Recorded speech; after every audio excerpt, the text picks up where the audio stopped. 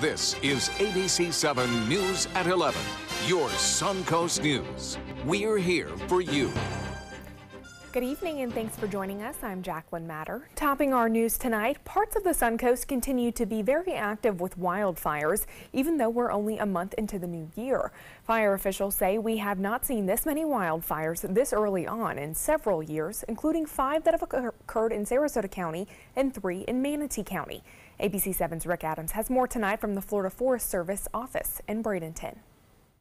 Well, it certainly has been very busy for folks here. In the last month alone, there have been nearly 24 wildfires in the 5-county region that they cover, which does include Sarasota and Manatee counties. In the month of January, there were a total of 22 wildfires in the region, comprised of Sarasota, Manatee, Charlotte, Hardy, and DeSoto counties.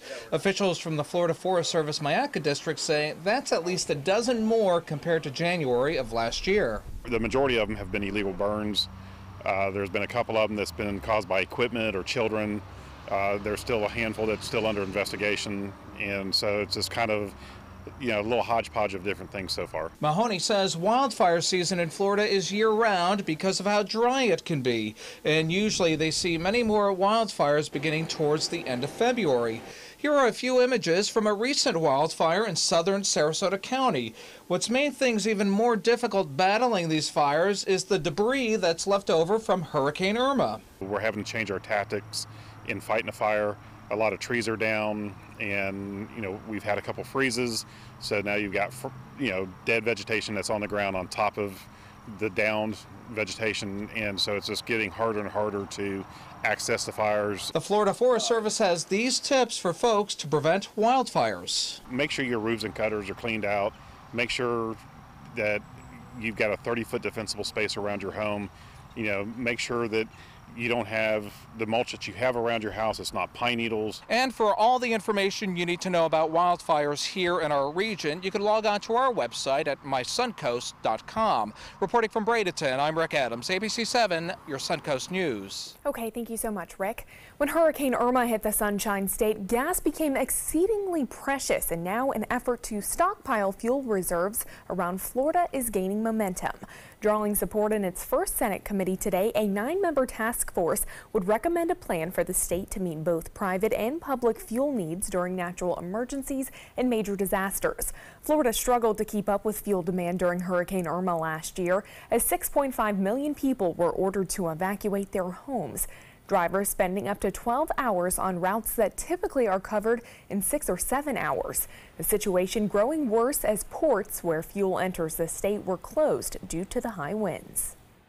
You saw the pictures of the highway where the highway patrol was taking, one side of the highway was packed back to back, and then the other side was moving the tankers through there trying to get the fuel. The task force would be appointed evenly by the governor, the president of the Senate, and the House Speaker. Well, a little bit out of a colder night, but not as cold as last night. Let's check in with Chief Meteorologist Bob Harrigan. Each night progressively warmer. Tonight, not nearly as chilly as this morning, and a couple of nights ago we had wind chills in the 30s. Different story tomorrow morning, a few degrees above average actually. And we're watching some clouds rolling in from the west to the east associated with that jet stream. Very active subtropical jet stream continues to rip overhead, so it's a mid to upper level cloudiness right now with the satellite and the GOES East product right there. And it looks as though we will see no real threat of any rainfall with this, but as it makes its way to the east and southeast, those systems will eventually moisten up a little bit. But that won't happen until Sunday, I think. We'll see a low pressure develop. There is a cold front out here, and it continues to fall to the south now and move into our area. It will move into our area Friday evening, basically, bringing with it an increase in clouds. Right now, we do have partly cloudy skies, still pretty mild, 61 degrees out there. The dew point at 53. Winds are out of the northeast at 5. The pressure continues to rise at 30-20 right now. And the winds are rather light and variable for the most part out of the northeast at 5 miles an hour in Inglewood, 4 at Warm Mineral Springs, and Northport a little less than that. The planner for tomorrow looks good for your commute. No significant problems, no fog problems around. Temperatures warming up quite nicely in the afternoon to 74 degrees. We'll talk about that cold front and what it means for our weekend weather as well as another one moves in. Details on that coming up in a few minutes. Back to you, Jacqueline. Okay, thank you, Bob. Members of the community gathered in Bradenton tonight to discuss several key issues facing the area. Included in those issues, tensions between the African American community and law enforcement, getting involved in local government, and most notably, the Florida Department of Transportation's proposal to replace the DeSoto Bridge with what's being called a flyover. The flyover would involve elevating the roadway so that it would be constructed above First Street in downtown Bradenton and then extend over the Manatee River. But not everyone in the community is on board. Rodney Jones, the president of the Manatee County NAACP, says he is displeased with how FDOT is gathering community input on that plan. Currently 64,000 cars travel down this road. They claim that 33% of those are regional traffic. We still don't have a good definition of regional traffic. There's been no economic impact study, nothing that has been presented to us. They just want to run it down First Street because they said it is the best performer. It moves the most traffic, and we're just not going for it. Manatee County Sheriff Rick Wells was also in attendance at tonight's meeting, listening to all of the concerns from the community. Longboat Key police are investigating a possible homicide after a woman was found dead inside a sauna at the Longboat Key Club moorings. Inside this poolside clubhouse is where a 54-year-old Sarasota woman was found dead. The door remains chained shut tonight as police still work to determine how she died. Police say they have ruled out a natural or accidental cause of death, and with obvious signs of trauma, Chief Peter Cummings says that leaves homicide or suicide as the last possibilities. The initial autopsy results came back inconclusive. The medical examiner has sent away DNA and other evidence for lab work. We are putting all available resources on this and investigating every possibility, interviewing any potential witnesses, and again, with the evidence out at the lab, we're waiting for results of that too. So we're working this pretty much around the clock. The victim's name is still unknown. Police not willing to release that information until they can rule out that it was not a suicide. The man charged in the 2011 death of a woman back in court today. 54-year-old William Case is charged with homicide in the death of Karen Courts. Detectives say they linked the case to the murder through DNA and a shoe impression found at the scene. Case's attorney had previously requested a mistrial, saying his client was incompetent, and today a judge finding Case still is incompetent to stand trial. A new report released by the Florida Senate says while the state is sending fewer people to prison than in the past, those who end up behind bars are staying there for a longer time. The study from the Crime and Justice Institute based in Boston found that the per capita incarceration rate in Florida is more than 20% higher than the national average. According to that report, a combination of minimum mandatory sentences and a strict release threshold are keeping those numbers high even for low-level criminals. The report recommends reclassifying felony drug possession as a misdemeanor, increasing the felony theft threshold, and eliminating a requirement that nonviolent offenders serve at least 85% of their sentence. The verdict just in tonight in that high-profile trial in Hawaii. A yoga instructor charged with killing her twin sister just found not guilty of second-degree murder. ABC's Marcy Gonzalez has more. Alexandria Duval wiping away tears in the courtroom after the yoga instructor was acquitted of killing her twin sister and business partner, Anastasia. The court will enter a judgment of acquittal. The defendant is discharged.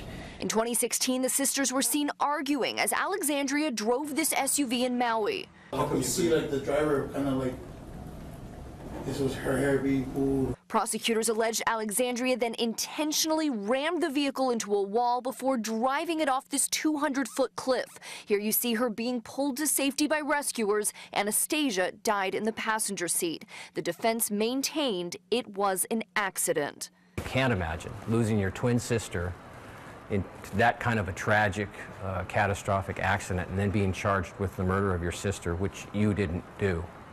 And she's, I think, just very relieved at this point and is going to get on with her life. Marcy Gonzalez, ABC News, Los Angeles. The worst flu season in a decade will cost U.S. employers at least $15 billion as workers call in sick, and lost productivity costs could rise to as much as $21 billion if flu activity does not ease up. That's according to a new report released by a U.S. employment firm. The flu season is already approaching levels seen in the pandemic of 2014, which affected about 18 million workers. So far, more than 30 million people have been affected, and this year's flu season is expected to last for several more weeks. Well, stay with us. Chief Meteorologist Bob Harrigan will be back with your first alert forecast. Plus, the approval of a big event in Venice draws mixed feelings from the community. And two local nonprofits team up, putting their math skills to the test to help shelter animals. My name is Luke Perry, and I am 1 million strong. I'm in the fight against colorectal cancer because I believe we can win it. Colon and rectal cancers are the second leading cause of cancer deaths among men and women in the U.S. Colon cancer is preventable. Know the risk factors and make sure to get screened. There are simple, take-home options available. Take control of your health. Screening for colon cancer isn't embarrassing. It can be life-saving. To find out more about your options, visit fightcrc.org.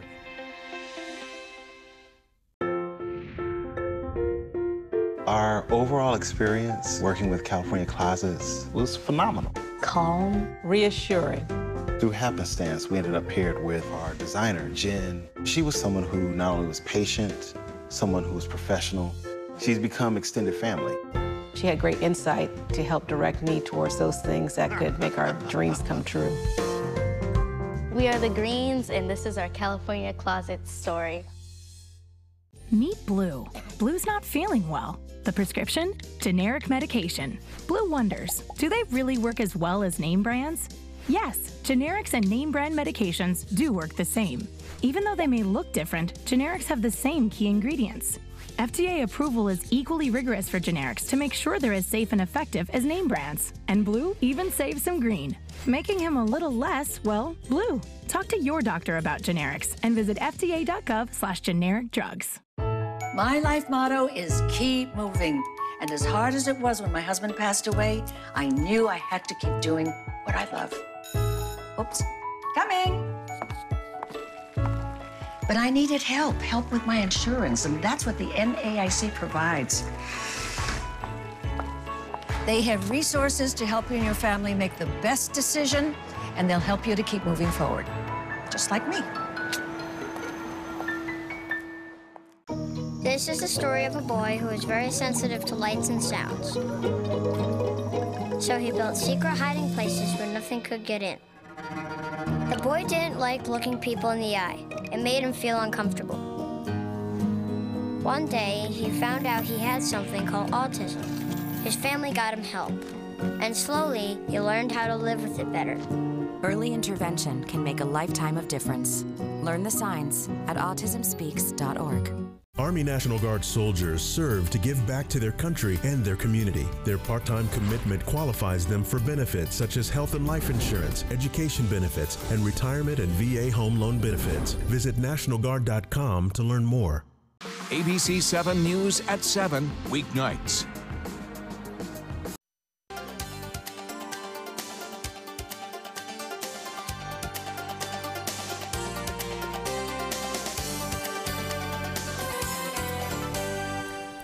A regatta planned for September in Venice is already getting some pushback on social media. The Sarasota Scullers Youth Rowing Regatta will be held on Saturday, September 15th. Some boaters are unhappy that the event will close off the Intracoastal Waterway for nearly a day. People on social media have said that the event should be held at Nathan Benderson Park and not in Venice, but others were happy to have the event and the economic benefits it might bring with it. I think anything to do is you can celebrate and bring in people and bring in some revenue to the area is fantastic. The boat ramp at the Venice train depot is also expected to be closed during that regatta. Floridians would stop changing their clocks twice a year. That's if some state lawmakers get their way. Americans move their clocks up 1 hour each spring and then move them back in the fall for daylight saving time. A House panel today approving the bill, which will now head to the full House. But the Florida legislature doesn't have that final say. Congress would need to amend existing federal law to allow for that change. The Senate version of the bill also calls for moving the entire state into the Eastern time zone. Currently, Northwest Florida is in the Central time zone. Bob, tomorrow we have Groundhog Day, right? That's right. It's happening. Yeah, I'll get a little it. forecast on the groundhog. That's right. Punxsutawney Phil, whether he sees a shadow or not. We'll have that. It looks like we will see some shadows around here. Some sunshine will be in the forecast. Look at this sunshine. This is sunset. Bonnie capturing this. The Van Wezel with the big pelican looks like flying on by, soaring by with the high cirrus clouds out ahead there, and looks as though after that happened, the moon came up just after 7:30, and David getting this nice shot of a near full moon. I think it's 96% in full effect there. So again, appreciate those photos. Send in the pics at mysuncoast.com. And as far as the satellite and radar imagery goes, you can see a frontal boundary quite clearly outlined by the showers moving through the lower Mississippi Valley from Louisiana up and through northern portions of Georgia tonight, and then a little stream of energy, the jet stream, if you will, the subtropical jet stream moving to the south. Well, there it is, a 90% chance for clouds with no sun, and what that means is, for the most part, Punxsutawney Phil will probably not see his shadow to start things off, but you never know. I've seen cloudy days where they said, yeah, he saw a shadow. I don't know. We'll see how it goes, but if he doesn't see a shadow, that means an early spring. If he does see a shadow, that means 6 more weeks of winter. Doesn't matter to us. We have enjoyed the winter. It's been back and forth as far as cold weather goes, but that front will approach our area, and we'll take this high pressure ridge and kind of bump it out of here. So that's going to move around, and then this cold front will come down. It will sink in our direction, but notice what happens. The rain, for the most part, goes away. We'll see clouds around, and that's good news for Lakewood Ranch as we have Music on Main tomorrow. And Saturday, that east wind returns. We get a little cloudiness around 5:30. You'll see a mixture of sun and clouds throughout the day. Not much chance for rain on either Friday or Saturday. Sunday, a different story, though, as another front and storm system develops in the Gulf of Mexico. Right now, it's mild, 61 degrees. Northeast winds at 5. The pressure 30-20. That's on the rise. The high today was a few degrees above average at 75 degrees.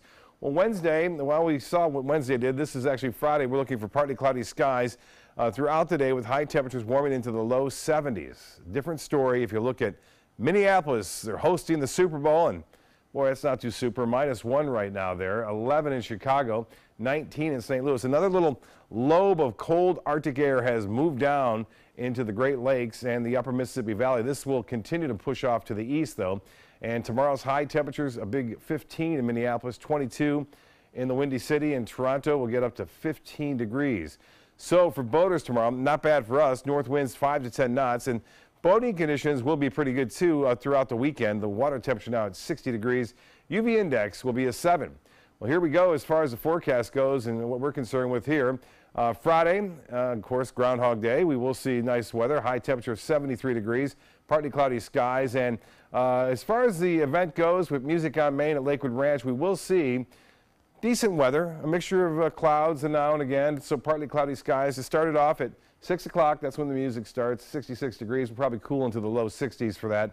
And then Lisa Riding's the band there. And then on Sunday, we'll have to keep an eye on that. 40% chance for rainfall. In fact, the Saturday looks good at 72, but 40% chance for showers, mainly in the afternoon. Here's one particular model, the GFS, showing that rain advancing on Sunday. For the most part, the morning looks to be okay. We will see the showers, looks like, but this particular model coming after 4 or 5 o'clock. So we'll keep an eye on that for you right now. It doesn't appear that we'll see a whole lot of rainfall, not like we saw this past Sunday. And then the rest of the forecast, look at this, mid-70s all the way through Thursday, 74. And remember, Monday is National Weather Person's Day. I expect to see some cards coming in for that. Well, I had a chance to go out and do a little fishing last Sunday in the morning, in fact, and we got out of Annie's bait shop there near Cortez, and Jay Riley, Trip Schwank, and myself, along with Mackenzie Bella, took off to catch the fish, and sure enough, we did manage to get some with some shrimp. They weren't biting all that much, but Jay Riley catches this bonnethead shark out there in the Gulf of Mexico, and it looked like it was an interesting catch. They only usually get to about 3 to 4 feet as far as that goes, and Mackenzie, Mac, was interested in seeing that. Didn't want to touch it. Skin's really quite different from that normal fish. As you see right there, we released it, and not a problem. And Captain Scott Moore had some tips.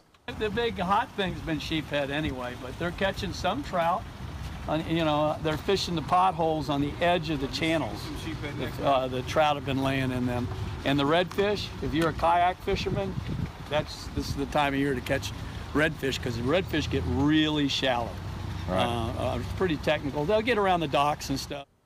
Serendipitous to see him there, and he gave us a little tip that morning. Anyway, Mackenzie and Trip Schwank right there had a great time this past weekend, and fishing should be good this weekend as well. Captain Alan Roth is sending this in from Magic Fishing Adventures. Looks like a permit caught, and a rather large one at that. Nice catch.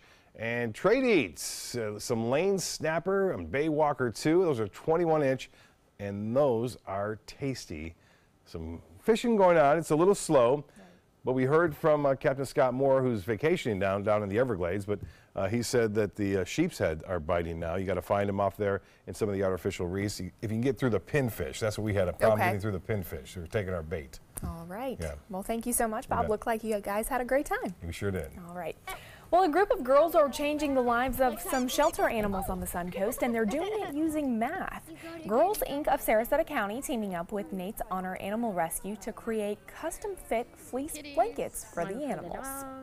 When it's wintertime, it's probably cold for these dogs, and so we got a blanket, and then we were going to make them nice and warm during the winter. They had to figure out the exact dimensions of the bed, what the template would look like, the measurements, how many blankets would come from a bolt of fabric, how many could they create, and then do all the work to make the blankets. All right, hold on, I gotta back up because... Certainly impressive there. 113 blankets were made for those animals.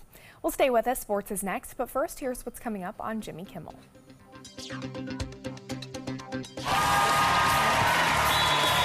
Peyton Manning is the only NFL player that looks like the mascot of the team for which he plays. Hashtag horseface.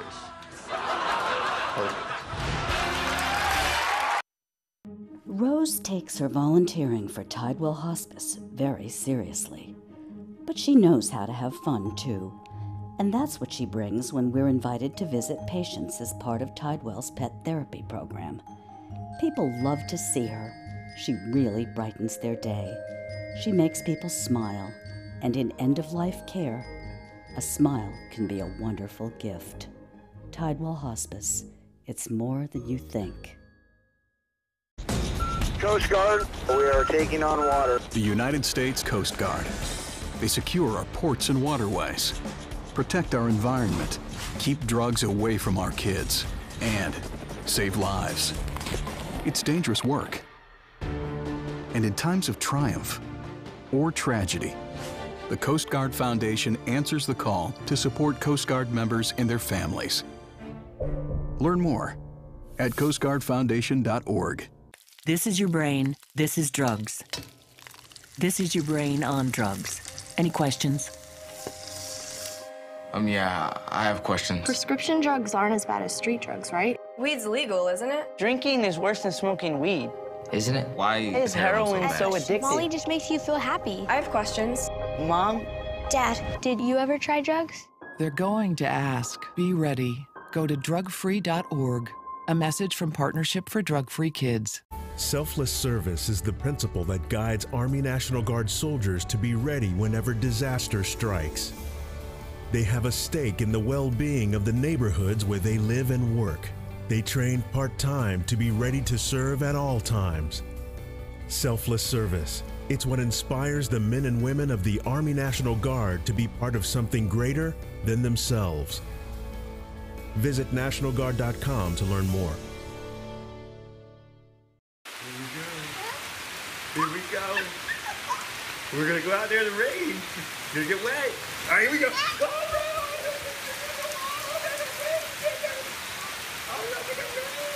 okay, quick.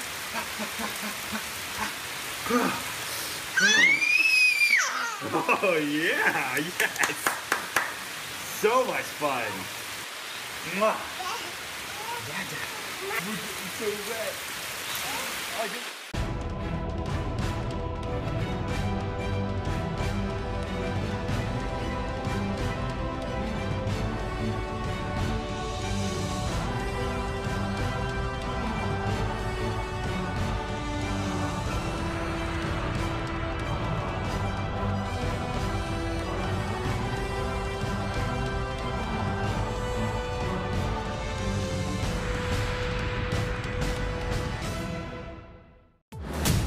Here's today's job of the day. ABC7 is seeking a part-time media controller to manage various stages of video on-air content playout. General computer skills are an absolute must. Visit mysuncoast.com/job-of-the-day to apply. Now, sports. The Tampa Bay Lightning's worst loss this season was a 5-1 defeat to the Calgary Flames. Those two teams playing tonight in Calgary as the Bolts try to even the season series. Let's take a look at that game. The game is in the third. The Lightning and the Flames have been fairly neck and neck all night, but the Lightning have pulled ahead. They are up 6-4 currently.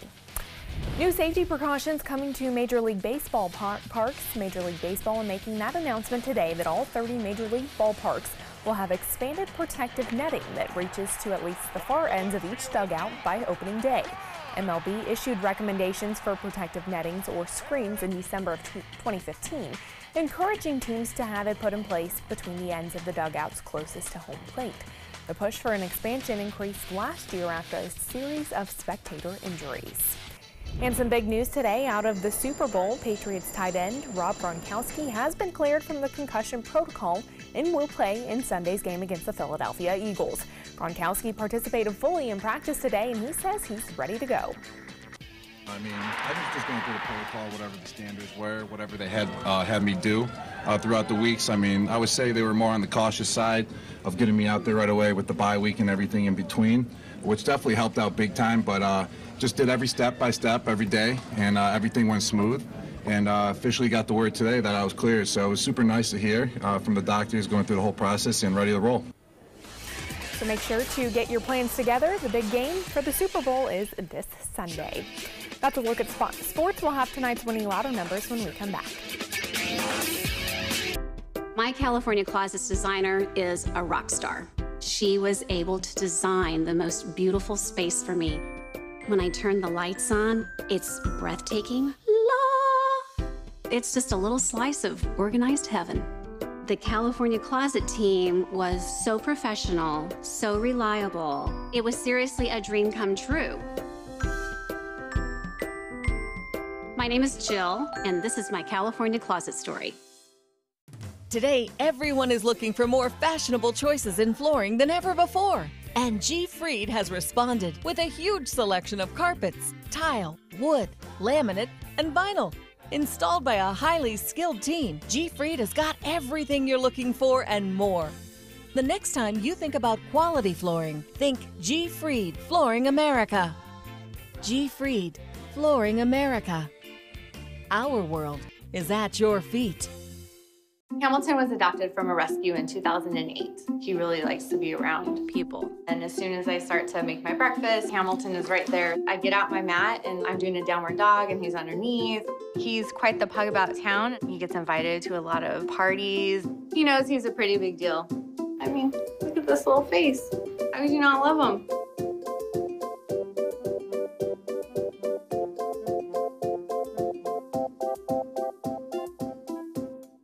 Tomorrow at 4 on Suncoast View. We're getting ready for Valentine's Day, and you're going to love how we spice things up. I'm Stephanie Roberts. On Suncoast View, we'll start by shopping with Giggles, a Suncoast adult novelty store. Our lovebirds John Scalzi and Linda Larson co-host and tell us about their stage reprisal of the play Love Letters. Our beauty expert is back to help us look great, and Peak Performance Catering joins us in the kitchen. Tomorrow at 4 on Suncoast View. Designers do it with style. Tell me what's going on here.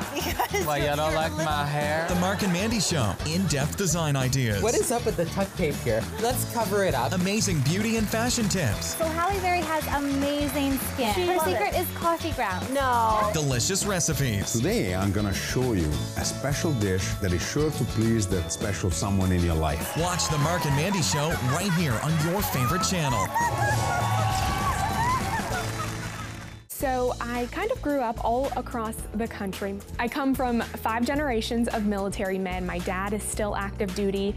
My grandpa is retired Marines. I like going for runs with my dog. I love, taking her out to the dog beach over in Venice. There are so many things here to do on the Suncoast. My goal every day when I come into work at ABC7 is to tell your stories, give you that major local news and those details that you really care about. I'm Jacqueline Matter, and I'm here for you. Watch Good Morning Suncoast on ABC7, weekdays starting at 5. The Florida Lottery winning numbers are sponsored by Frontier Fios.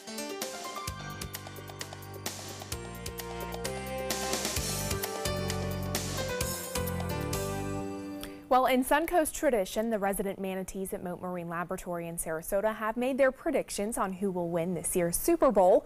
Buffett and Hugh are trained daily at Mote Marine, which is how they were able to make their picks. Buffett chose the Eagles to win the big game, while Hugh chose the Patriots. Buffett is pretty good at this, though. He has picked the winner correctly in 8 of the last 10 Super Bowls. So I guess we will just have to wait and see. I mean... Yeah, and I heard earlier that Buffett made the prediction last year and was wrong, actually, not picking the Patriots. We'll see. I mean, the Patriots, how can you go against them, right? I don't know. They have a pretty good record. Absolutely. Here's what our weather looks like. We have a good record here during this time of year. We're looking at mid-70s by later in the afternoon. Be sure to tune into Good Morning Suncoast, and John Scalzi have the latest on the other fronts coming our way. All right. Thank you. And thank you so much for joining us tonight. We'll see you back here tomorrow.